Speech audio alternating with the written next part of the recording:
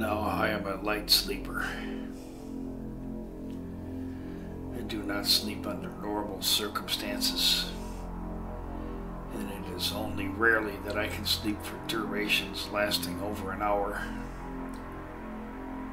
So it was no surprise to me when I was roused from a vivid dream early this morning. I lay still for a moment as the dream faded from my memory, for I have learned not to try to consolidate my dreams anymore. They are too bizarre, and I do not want to overwhelm my mind with such archetypal conceptions that only exacerbate my already active mind. I lay still for a moment, but the dream did not dissolve like they usually do, and the dream only became more and more vivid in my mind until I could no longer ignore it. The dream was not an image, however. It was a sound.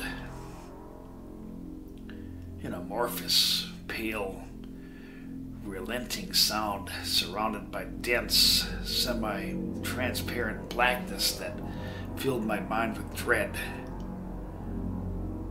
The sound, I realized, was coming from the flock. It was the sheep. They were in danger, and they were calling to me for help. I cannot fathom how they were able to produce this sound in my head. And then I realized that they were not responsible for producing the sounds, but that the sound was a manifestation of the fear and despair within the collective body of sheep, and that it was a larger system of which the body of sheep was but a subset, a component. My uneasiness grew until the fear began to penetrate me and make me afraid, for I was part of the same system now.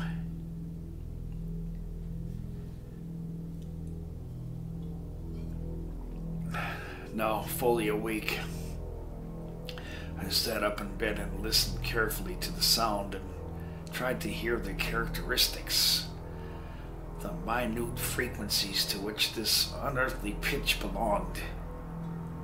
The sound was undefined and impossibly complex, like the sound of coordinated noise. But it was the texture, the impossible denseness that made this so unnerving to me. I then realized that it was this depth that made this sound so frightening, and that it was this depth that truly brought this sound into existence. What I was hearing was a deeper reality, a deep field created by the pressure of the universe pushing against itself. This is the sound of the world, the sound of that disturbing record hidden away in that shed.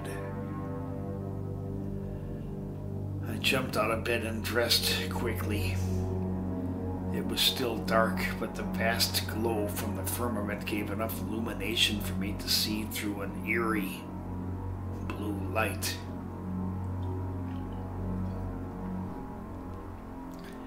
Then I went outside. The sheep were there, scattered all about, some of them sleeping and some of them wandering about listlessly. They did not seem frightened. On the contrary, they took no notice of me at all. The scent of bell heather was strong, and the sheep slept well beneath its restorative powers. Carefully winding my way through the flock, I went up to the promontory and sat down against the fence post. Then I took out a cigar and trimmed it. In lighting it, I let my mind wander across the vastness and unchanged beauty of the land. Even in this semi-darkness, I could see the outlines of the dark hills, their depth, the ancient, desolate emptiness between them. And I wondered what secrets they contained, and what secrets they would never reveal, but instead lie dormant until the weak pale moonlight called them forth again. My own home was nothing like this. My own home is small, cramped, densely populated, and filled with stress, anger, violence, and rage. The rage had driven me from my own home. But I know that most things do change. Most things develop and transform into something unlike that from which they were taken. I know this is how the world works. And I do not like it. And I do not accept it.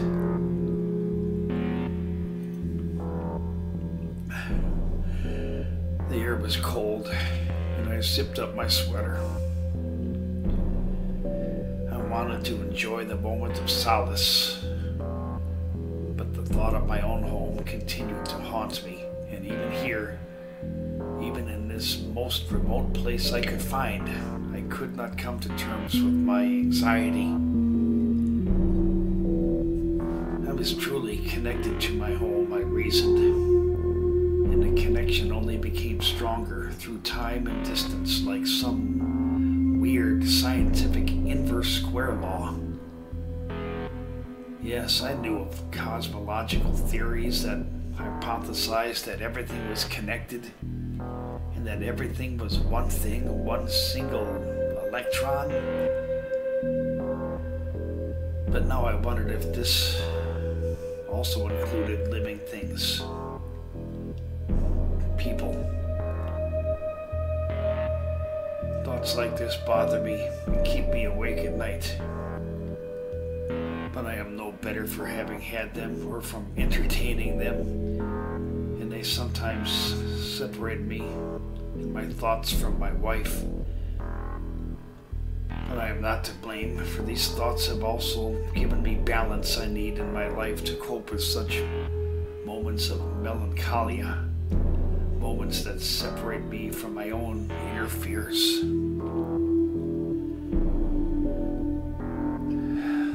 To the sound of the nocturnal creatures of the night, my mind wandered. Just a single lonely man beneath the rising smoke of a faintly glowing cigar.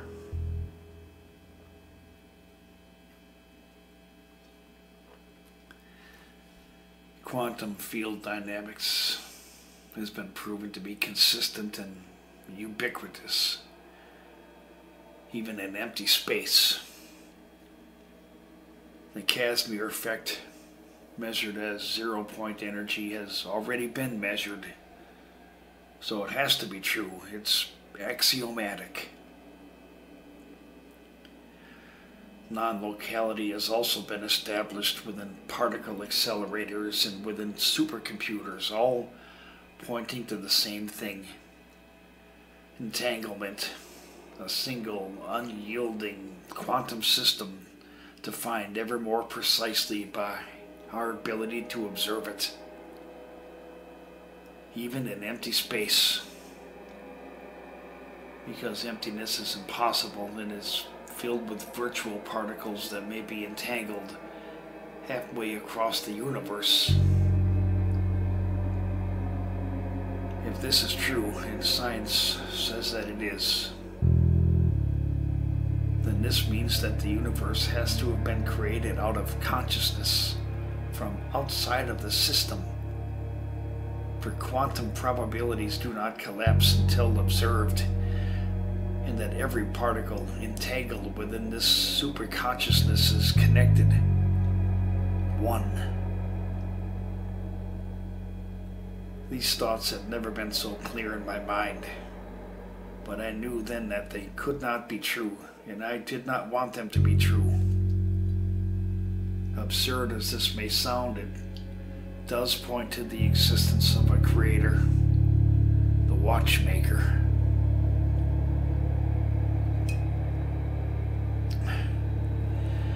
My mind kept turning and turning this idea over and over until another thought made me stop and take notice. The thing that separates the recognition of this truth is our sense of identity. our soul. But if this really is true, then even our soul is part of a universal consciousness. And our very soul is also an illusion inside the consciousness of the Creator. Thinking these thoughts always makes me sad, melancholy, but I could not stop the process. The systematic, endless cross-examination of things beyond my control, and for the most part, beyond any reasonable purpose. I cannot change the universe by thinking about it, and I cannot change my endless, useless examination of my place in the universe by thinking about it. Thinking about it only evokes further, deeper questions. I try to be free, to define myself as if I am unique and separate. But if this distinguishing feature of me is nothing but an illusion, and that to maintain it I must sacrifice the truth, the mind is cruel. And still we tear it apart, break it down, rip it to pieces, and reconstruct it according to our ever-changing whims. But this operation is futile, and the truth only becomes more and more obvious to me. Loneliness is useful to me, but it often takes me to places I would rather not go. It prevents me from sleeping, lest I go there.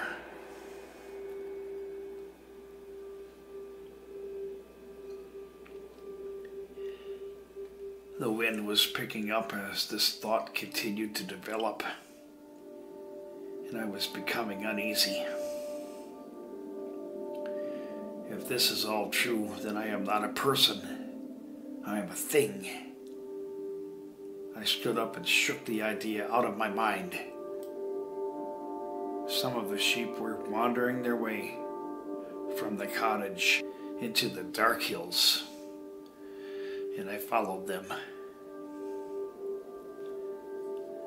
After following them for almost 2 hours through the thick, coarse highland grasses and pink moss, stumbling across the rocky slopes and trying not to fall down, I was far away from the cottage. When I stopped and took notice of my position, I knew that I was deeply cut off from the rest of the world, and that I was uniquely lost from the rest of civilization. I could see why someone would seek out this level of isolation, this total separation, if they were antisocial or if they were running away from something. But for me, I was disturbed by it. The sheep were all together in a bowl-like depression, nibbling the wild grasses between the stones, and strangely I felt comfort by their presence. I sat down to rest. Rocks were strewn about like a debris field of some forgotten lunar landscape, and everywhere the heather, the fragrant purple heather. There was nothing like this where I lived, and I drank in the substance of such desolate beauty. And this was not frightening like I had been led to believe by those for whom the pagan gods and elder things were part of their existence, part of the essence of this dreamlike, surreal landscape. I had no cigar with me, so I closed my eyes for a few minutes to rest.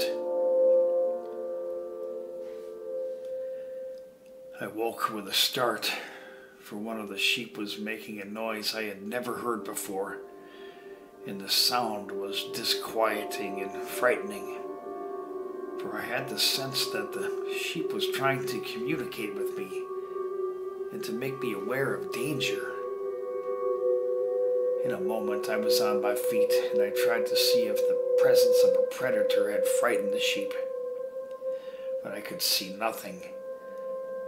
The frightened baying of the sheep had now turned into a soft quiver, and I found this sound even more disturbing. Terror feeds upon terror, I know this. It is part of our primitive brain, and it is the reason we have survived as a species. Terror knows itself, and suddenly I was overcome by an instinct to flee for my life.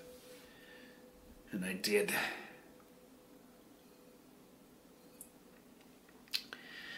I fled right to the sheep's head. And within 2 hours I was ready for a drink and some light conversation to forget my growing anxiety and existential anxiety. After ordering a dram and a pint, I looked around the tavern for a familiar face, but no one looked familiar to me.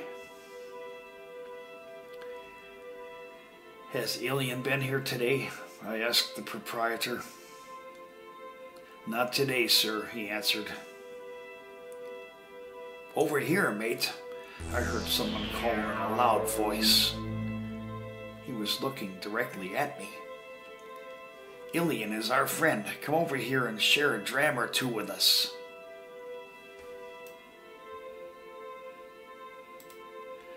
Four men, none of whom I recognized, sat together drinking.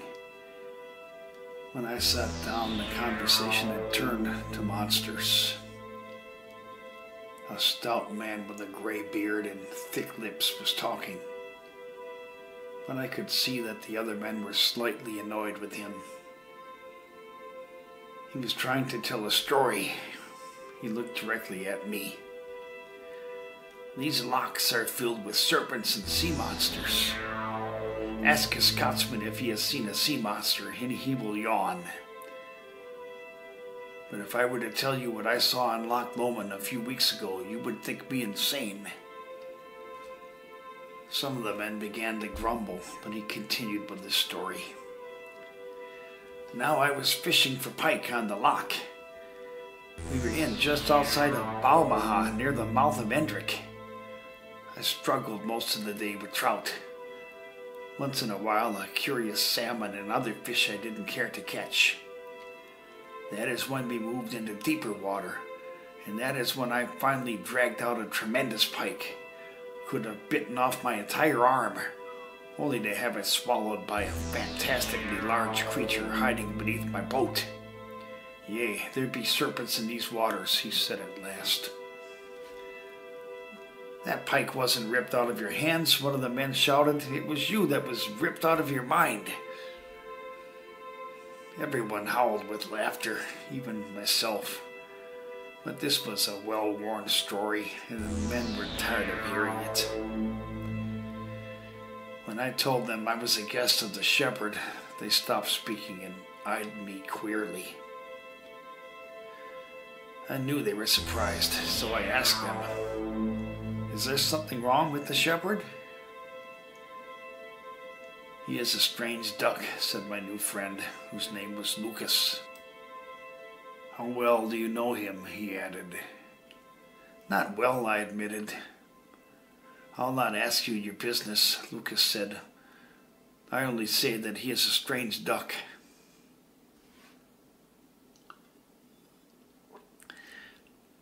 I finished my whiskey and asked, "In what way, Lucas?" One of the men came back with more whiskey, and we all drank together. And then Lucas started to speak. "He came in here a few years ago, back when he bought the cottage. He said that his name was M. I thought the name absurd, but to each his own, I reasoned, and I did not try to learn more. He came in from outside as the rain was beginning to fall one dark afternoon. We sat together and drank whiskey. After a couple hours, he began to tell me some peculiar things. His eyes are hawk-like, and I did not like to look at him. He said that the soul of a man could be saved and transmitted through time and through space, and that such a man could theoretically live forever. I laughed, but he looked at me directly in the eyes and said, "I am just such a man." Again, I laughed and asked him what his sheep thought about such an outlandish idea. He thought for a moment, and then he told me that his sheep were not interested in such things, but were very content to wander the hills and to think their own sheep thoughts. And that was not all. He said that he was working feverishly to hear the sound of God. I looked at him with a question, but he merely nodded. Then he said that the sound of God was all around us, but that we could not hear it. And then he said something even stranger. He said that he could hear the sound. I asked him what it sounded like, but he would not tell me. "I've said too much," he answered. Every time I spoke to him after that, he would not talk about it. So I assumed that he was no longer working on it, and I stopped asking him about it. Haven't seen him around here in over a year. What is he doing?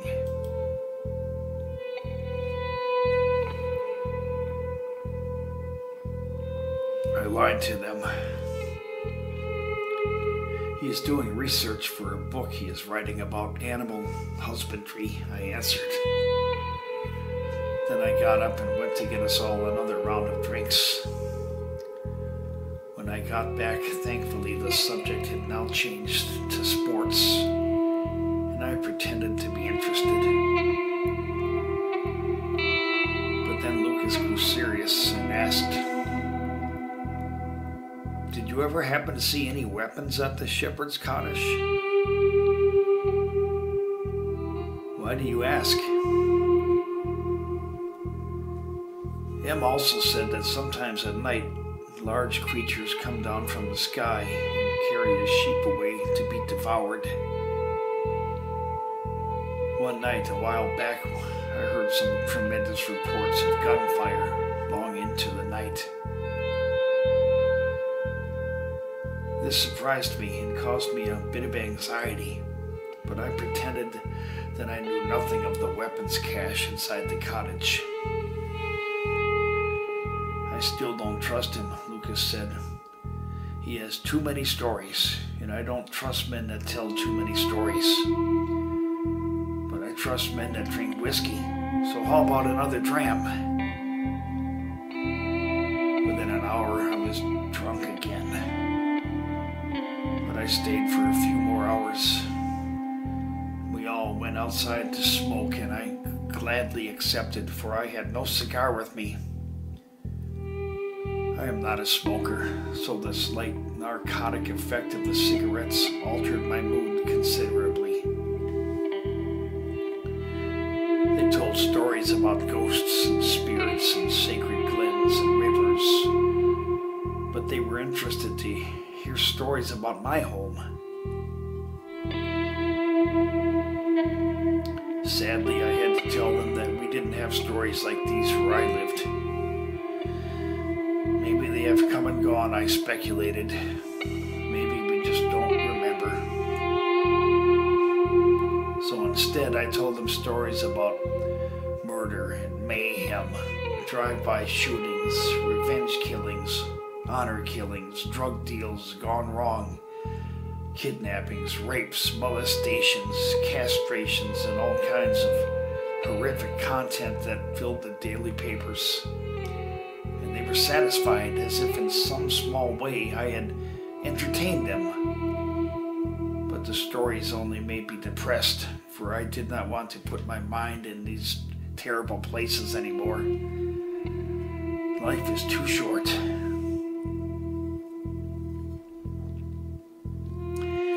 But the more I drank, the more horrific my stories became, as if I were picking at an open wound, making it bigger and bigger. I wanted to hear stories about saints and sinners and redemption.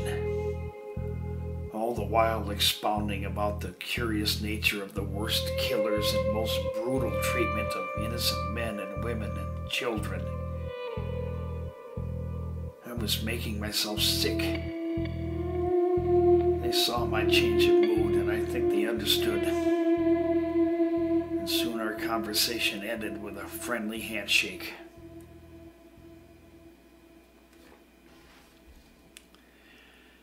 After eating a dinner of fish and chips, I went back to the path that would take me back to the cottage. When I stumbled back to the cottage, the sheep were already there. I thought it strange. I went into the cottage, and there was M, patiently waiting for me. He looked at me stoically, but without accusation. I see that you have been drinking. Would you prefer to sleep a while before we talk? Instantly, I was sober. I was ashamed. His return had completely caught me off guard, and I started to apologize. There is no reason to apologize, he said with a smile. It is not wrong to overindulge now and then. We have much to discuss. He led me to the comfortable sitting room in the back of the cottage. He offered me a dram, but I refused. Next, he offered me a cigar, and I also refused. On the table was a large leather satchel. He lay his hands on top, but he did not open it.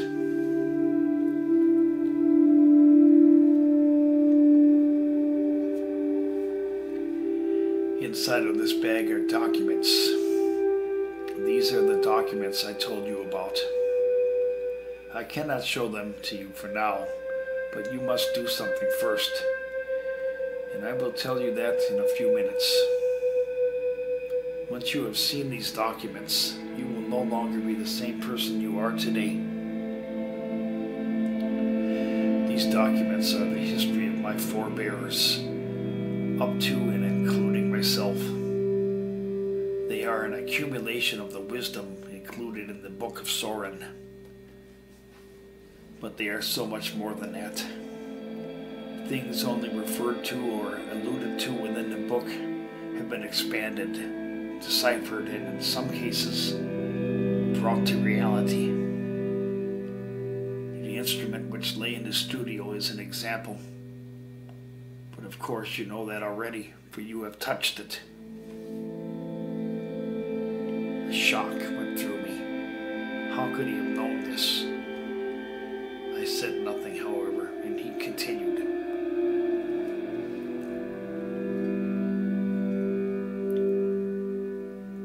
These documents have been handed down from generation to generation since the time of Melantros. The bloodline of M has never been broken. Until now. I am childless, as you know, but it is not from lack of trying. Yes, I have been in love. Perhaps it is hard for you to believe this, but it is true. In truth, I was born with a genetic defect which prevents me from ever having children of my own. Of siblings, I have none. But I have kept this book and this knowledge safe, and I have been a good guardian. This book will survive, however, for I have given it to you. But these documents are the true legacy of this book. And I can only give them to an heir. Therefore, I have chosen you as my heir. If you should accept such a responsibility. I started to speak, but he held up a hand in a gesture to stop me. Let me finish, he said. I did not choose you, in truth, be told. It was the Book of Sorin which chose you, for I dreamed of your coming long before you entered my shop. I have not even begun to explore the mysteries of this book. It is these here documents, these testaments, which will give you direction. My life is almost over, and I feel myself getting weaker every day. Tomorrow, I will drive you to the airport, for I have a car parked outside.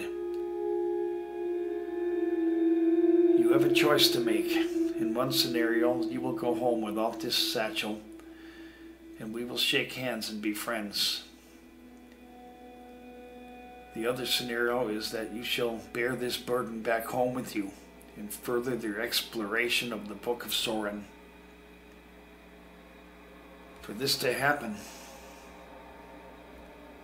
I shall have to adopt you, and you shall be initiated into the lineage of my forefathers. And for this to happen will require a ceremony and vows to be taken. Tonight is not the time for you to make this decision, however. I want you to sleep on it and make the decision in the morning. Tomorrow morning, after we have eaten breakfast, I shall take you into the studio and you shall hear the sound of the world. And only then will I allow you to make your decision. Do you have any objections? May I have a glass of whiskey now? I asked. He poured 2 large drams and handed one to me before holding up the other. He smiled broadly before touching my glass with his own and taking a drink. I set down my empty glass and said,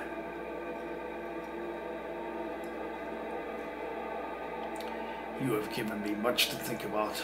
I thank you for your confidence in me." He stood up and directed me to my room. After lighting the lamp, he turned to leave, but before leaving, he said, "I know much about you already, Scott. The honor would be mine, and I would go to my grave without fear." Then he walked out and slowly closed the door behind him, and I was left alone.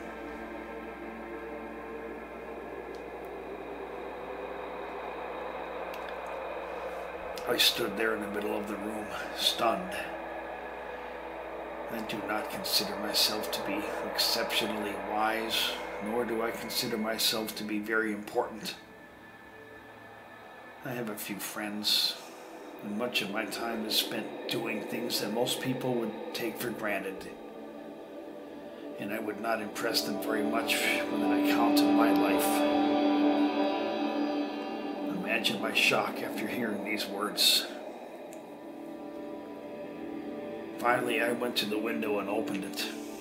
A wisp of cool air brushed against my face, and I felt it as a blow, for my nerves were raw. Never could I have envisioned this. My whole life was about to change if I were to accept this offer. But I was afraid. I was afraid to even think about it. It is often said that life is unpredictable, and I now know this to be true. Life is not something that one is. Life is not a state of being or a function of being. No, life is something that one does. We share this world together with people we do not know. We share this world with strangers, and we try to believe that simply by being alive, by simply interacting with these people, that we are connected and that we share a common bond together. But there is no bond. Ironically, to bring us down even further, according to the laws of science, we are not only connected, but in a deeper way, we are part of and share the same matter that makes up our substance. We are identical, one, and in some strange way, the same person. I was having a hard time focusing my mind now, for the weight of everything was just too heavy for me to bear without rest. But I also knew that I was alone with this decision, and not my wife, my family, nor my brother Dan could help me to make this decision. The sheep were murmuring within the fold, and I had the impression that they were discussing me and what I was to do. "You are safe," I said softly into the cool night air. On the nightstand was the remaining whiskey given to me by the driver. I poured the rest of the bottle into a glass and sat on the bed. Then I took out my phone and recorded this entry. My 5th day in Scotland.